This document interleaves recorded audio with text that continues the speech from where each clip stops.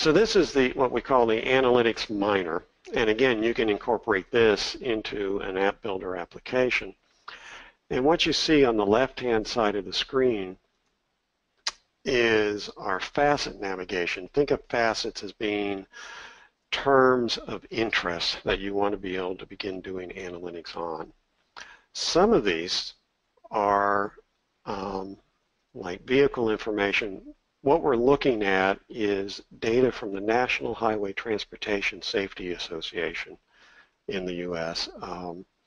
This is a database of information where anybody can go onto their website and put in information about an incident or a problem with their vehicle. And that data is freely downloadable. And it comes as an XML file, and things like manufacturer, make, model, year, so forth are all identified as individual fields in that XML file. But then within the body of that document is also a general description of what occurred. So for example, if I bring this one up, within the description, when rear end with foot on brake, etc. So what we want to be able to do is not just do analytics on the structured fields, but also on the unstructured part. And in this case, you'll see facets for parts of speech, phrases, sentiment analysis, terms of interest, document clustering. These are all annotations that the product did out of the box. So as the data was read and ingested, parts of speech were identified and metadata was associated to be able to do indexing on parts of speech, say with nouns, phrases, sentiment analysis, positive, negative, etc. And then you can create custom annotations, which I'll show you a little bit in a minute. Across the top here, we have the different types of analysis we can do. We can do by facet, and you'll notice there's a frequency and correlation column here. We'll come back to that in a little bit. We can do things based on time, deviations from norms, trends, compare different facets together, look at sentiment, and a couple others. So we're going to start. Many of you have probably heard, in the past there was an issue with Toyota and unexpected accelerations due to problems with their throttles and a little bit with their floor mats. And it took them quite a while to identify this, and they ended up paying some significant fines by the time they got around to doing recalls. So if we wanted to take a look at how you might find that kind of information, I'm going to come over here and I'm going to select Make. I'm going to sort that. And I'm going to have two, people spell Toyota a couple different ways. So I'm going to select that, and then I'm going to come up here and click this button to do a query based on an N. I can also do an OR and an XOR. And so by just pressing that, a query gets created. I don't have to type in the query. I could if I wanted to, but it makes it easier for me. So now I'm only taking a look at incidents that included the manufacturer Toyota somewhere within the document. I'm going to come over to time series, and in 2009 and 2010, this is when people became really aware of it. And so I'm going to start looking at data prior to that, just to so that I'm not using data from when people already knew that this was a problem and people were going in and entering a lot of records. So I'm choosing 2000 to 2008. I'm going to add that to my query. So now I can start taking a look at what kind of problems might have occurred at this time. So if I come down and expand on the incident info and look at components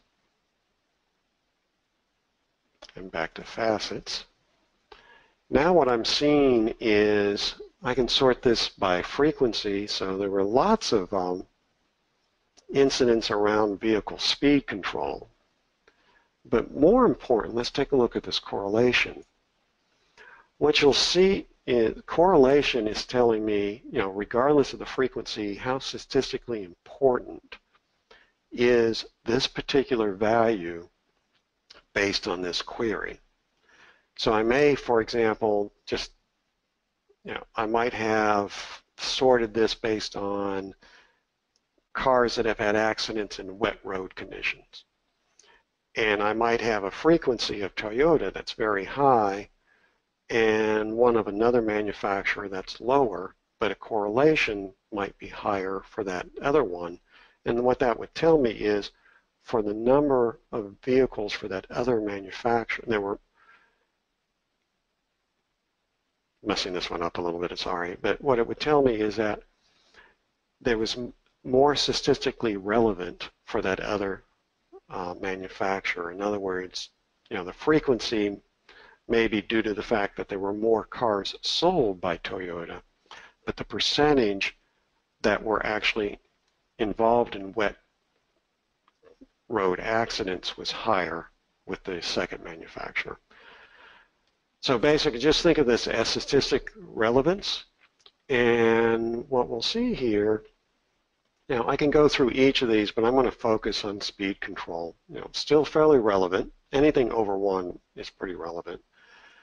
And I'm going to sort now based on speed control.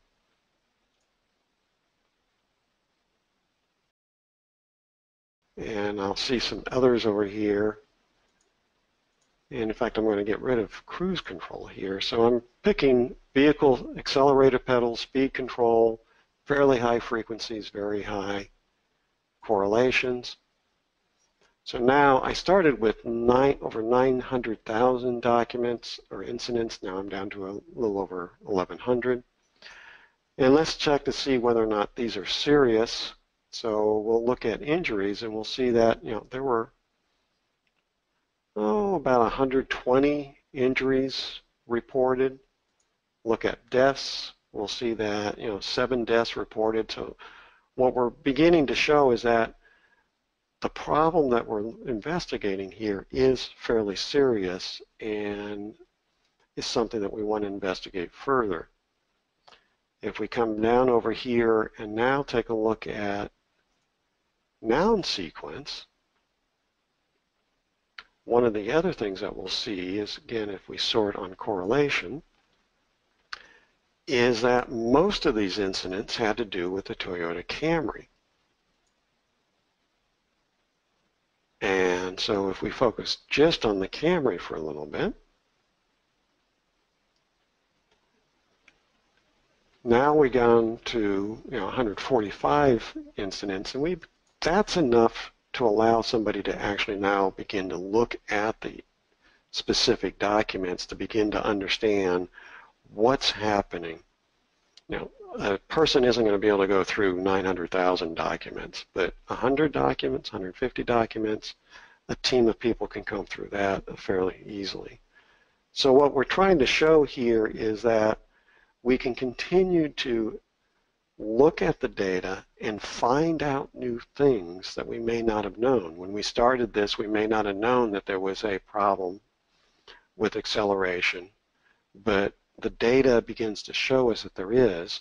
We can also begin to look at how did that look over time.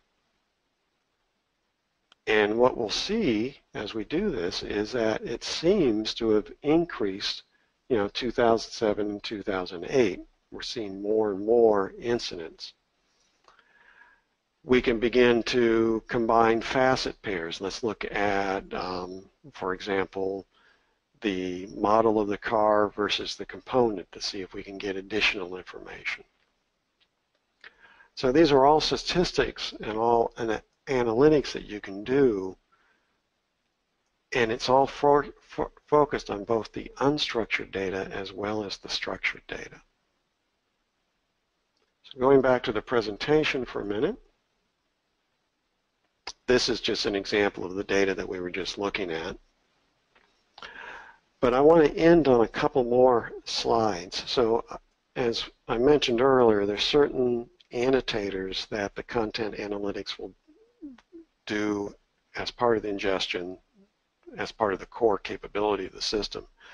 But you can build custom annotators, and there's two ways of doing it. There's a product called Content Analytics Studio that comes as part of Watson Explorer that allows you to build, using a graphical interface, role-based annotators using things like regular expressions or sequence of words and how often they occur and where they occur. And so you can build a custom annotator here and then make that as part of the ingestion process so that you can identify new information both as in your search as well as in the content analytics.